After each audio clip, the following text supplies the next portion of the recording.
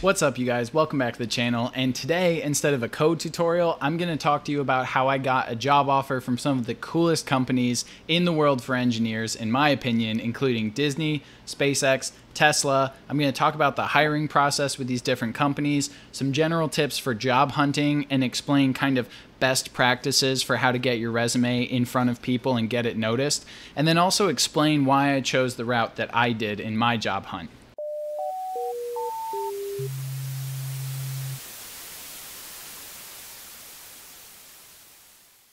Alright, so if you are new here, welcome to the channel. I usually use LeMaster Tech to do code tutorials and teach programming and STEM concepts, but recently my video on top 5 things you need to know about controls engineering has been getting a lot of attention and positive feedback, so I wanted to put together a quick video on the recent job hunt that I had and talk about some of my biggest recommendations for how to get the attention of your dream companies.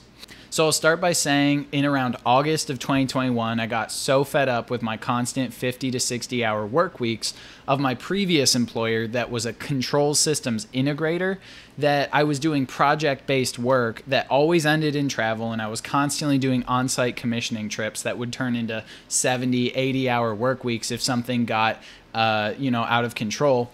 So I got really tired of that kind of work cycle, and I decided I was going to update my resume and just see what was out there for me. I wasn't in the most urgent rush to leave since I had a lot of friends where I was working at that time, but I knew I didn't want to stay there long term. And as with probably most job hunts in the modern era, it just started online with me looking up example resumes that I thought were good examples and cruising around LinkedIn looking at job listings for controls engineer, automation engineer, or even systems engineer, and just seeing what was out there.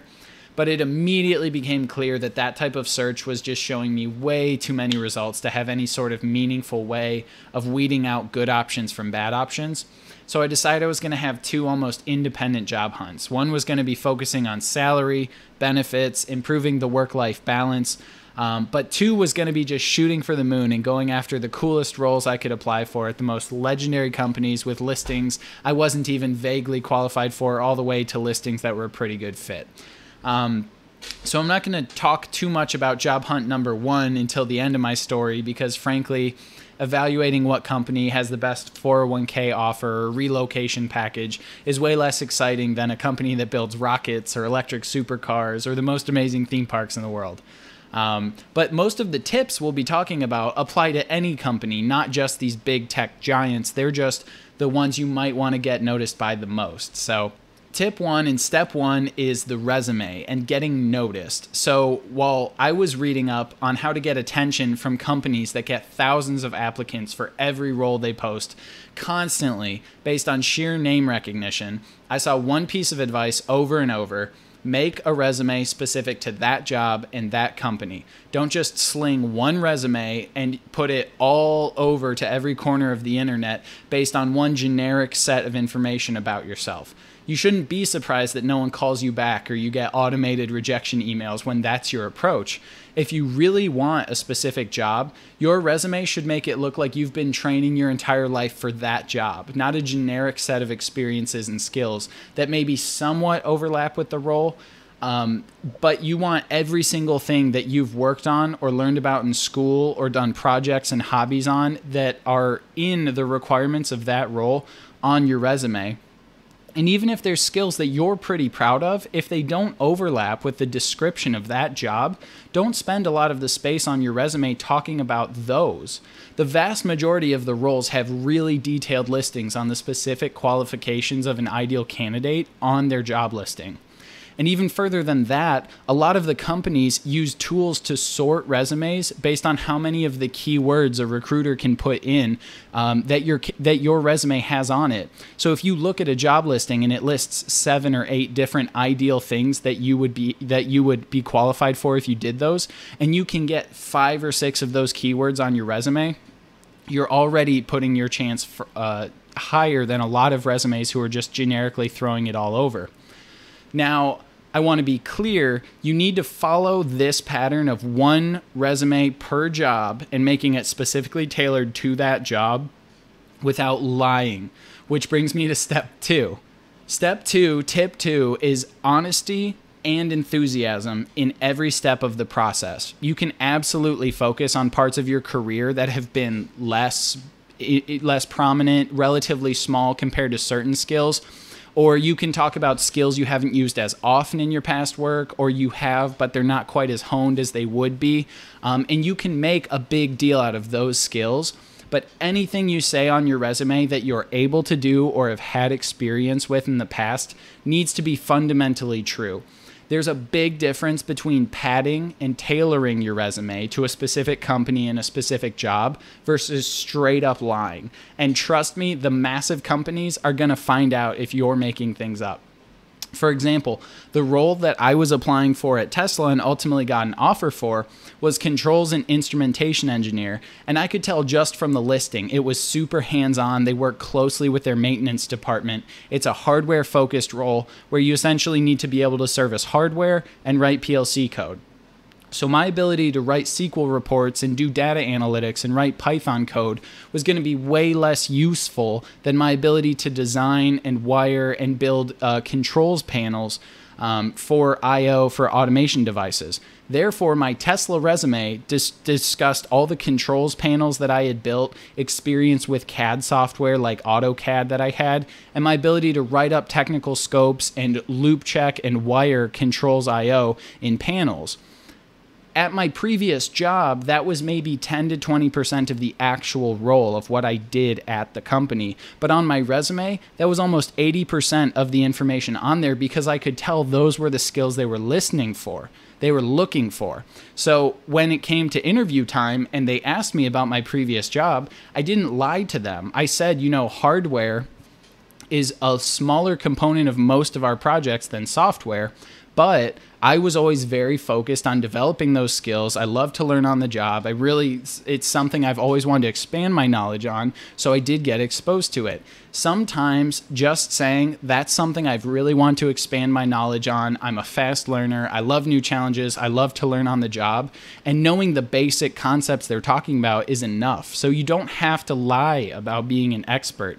Be honest about your level of expertise with the different things you put on your resume. Now, on the flip side, when I was interviewing with Disney, it was almost the opposite. The role was so software and data analytics that me knowing all this stuff about PLCs and automation hardware really wasn't going to benefit me in any way. So that resume looks like I'm a different candidate, but it's not a lie. I just focused on different skills that I had and different experiences that I'd had in my previous job. If I had just listed the same set of things for both those roles, I don't think I would have gotten a call for either, because I would have made some generic resume that tried to cover the fact that I can do this and I can do that and I can do a little of this and I can do a little of that. Tailor it to that job. Make yourself look as good as you can without lying. If someone asks you about your experience and you've had zero experience with something, tell them it's something you haven't had a lot of experience up to that point about.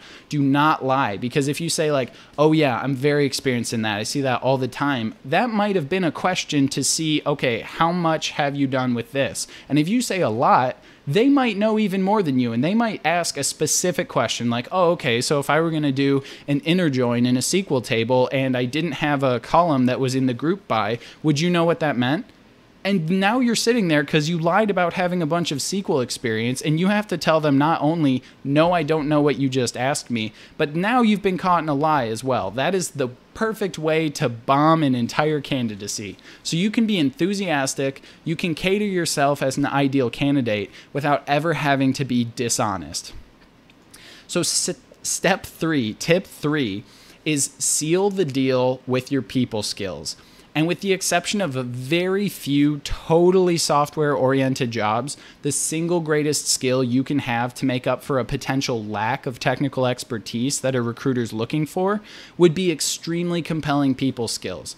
Now, in the world of engineering and STEM, there's always a few jobs that should and will be off limits to someone who is just too underqualified. I should not be a rocket engineer designing the main mechanism for takeoff at a space company. I'm not qualified for that. I didn't study that. I don't have experience in that field. But there are a ton of jobs that are willing to bend the technical parameters required if the entire interviewing team is in love with the candidate's personality, okay? There are a ton of jobs where your immediate role is not necessarily going to be life or death. Your immediate role might be something that you're going to have to do a lot of work to breach this learning curve that you're behind. But if you convince everyone that you're good enough to tackle that challenge, that doesn't make the job off limits to you. Now, of course, people skills and natural, easygoing, fun conversation is not necessarily the first thing you think of when you picture a group of typical engineers. And that is true. People skills may seem like an intangible thing, but it's 100% something you can absolutely work on improving. My biggest piece of advice on how is just actually putting yourself out there. This applies in personal life and in the work world because, again, this is a challenge for a naturally introverted engineer who would rather spend time writing code, developing software, even playing video games and just chatting through like an Xbox Live party rather than being around people. But throw your resume all over the place to jobs that you don't even want just to practice having screening interview calls and to practice hearing the details of a job and convincing a recruiter or an interviewer why you'd be a good fit. And then on the social side of things, go to a few events that you don't really want to go to and have conversations with people. Maybe they're not your first choice of people to talk to, but they're going to make you better at social skills. Have good conversations with people you feel like you don't have that much in common with. I'd been applying casually while not actually looking for a new job for almost a year before I legitimately started job hunting. And in hindsight, I'm so grateful I had recent practice going through the process. A really important part of the job hunt is when someone asks you about your hobbies and your passions outside of work, the level of enthusiasm that you tell them about your hobbies with still tells the interviewer what sort of energy you're bringing to everything in your life. So when someone asks you about a challenging project you had in the past and what you did to overcome it, the way you tell that story should radiate so much pride through overcoming an adversity, being faced with a problem, and finding the solution to solve it, that the interviewer, who a lot of times is going to be your future manager, especially in late stage interviewers, a lot of the times it's who will be your manager is interviewing you. They see what kind of a problem solver, self-starter, go-getter they would be getting if they hired you. And this mingles a little bit with tip 2 because I want to repeat, you really do need to still be honest and be yourself through this process. So if you are naturally introverted and you are just a little bit more refined of a person, I'm not saying you have to become their best friend. You don't want to fake your way into a job where you don't last 3 months because you faked enthusiasm and your entire personality for the sake of a job. It's better to find a job that you're actually qualified for and you'd actually be a good fit for than to fake your way into a dream job that then calls you out within 3 months and then you're looking for a new job. But many times, especially pre-COVID, the final stages or sometimes the whole process of interviewing were in person and are in person.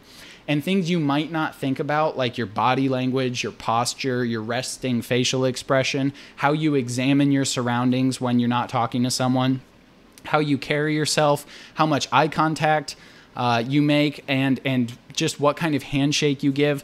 How you walk around a site might contribute in a big way to how the interviewers feel about their time with you. So make sure your body language is sending a positive image while you're there too. If you really need to seal the deal, you need to be engaged and enthusiastic about everything they show you. When tough questions or challenges come up that you don't have the perfect answer to, the best thing you can do is honestly tell an interviewer, you don't know, but then ask them follow-up questions about how you would solve a problem like that. Make it clear you'd look forward to learning how to deal quickly with scenarios like that. By the time you make it to some sort of panel interview or especially like a paid trip on site where they have you travel across state lines, stay in a hotel, pay for your meals, the company has put you on a very short list of people they've decided they would be willing to hire, barring any surprising red flags or complications that pop up. This means the job is more or less yours to lose from that point on, and your human interactions and people skills are going to bridge that gap. So based on all this, what actually happened in my process? I had a terrific time interviewing with Tesla, SpaceX, and Disney. Those three companies, as well as a robotics company, Carnegie Robotics in Pittsburgh, and an automation company, Bright Machines in Austin, were these overwhelmingly positive, technical interview experiences. The jobs all kind of excited me in different ways. The benefits, the job duties, the compensations, and the locations varied wildly. But what they all had in common was the actual interview and hiring process. You got to start by getting noticed by a screener or a technical recruiter. Your first call about the job sometimes is going to be 10 to 15 minutes long. A technical recruiter calls you, hey, I got your resume, I got your application. It seems like you might be a pretty good fit. Tell me about yourself. Let me tell you about the role. Are you interested in going forth with this? They're looking for personality cues from the very beginning, and sometimes they're checking to see if you were honest on your resume. And then from that, they all go to a pretty detailed technical screening process where you're speaking with people who either do the same job as you or the job's right next door to the kind of job that you'd have. A lot of the times your manager will get involved even by that phase, and they're weeding out what do you know, what don't you know, what kind of a problem solver are you, do you like to learn on the job, how well would you adapt to our company culture, things like that. And then the final stages always seem to be a very intense, usually multi-person panel interview. Sometimes it lasts a few hours. Sometimes it involves a site trip where you actually walk through the site.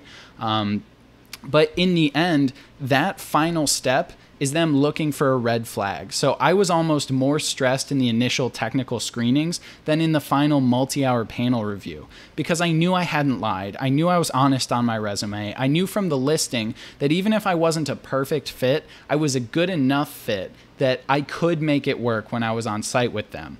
SpaceX was probably the coolest one. They won't hire unless you've seen the site because of how intense and on-site the nature of the work is. So they flew me to Brownsville, Texas, and for 2 days I was doing on-site interviews and walkthroughs with the team there, seeing a rocket ship manufacturing facility. That was just still to this day one of the coolest days of my life. Ultimately, and this is why I saved it for the end, because it's not that exciting. A customer that I had been servicing when I was a controls integrator at my previous company reached out and said they were looking for a controls engineer internally. Their offer was substantially more money and the best benefits than anyone else had offered. And it was the most remote. My work-life balance was going to be the best. And so this is something I haven't really talked about up to this point, but you need to make sure you're aware of what you're doing to your personal life when you take a job. The SpaceX and Tesla companies, to their credit, were extremely forward about the fact they don't have a standard 40-hour work week.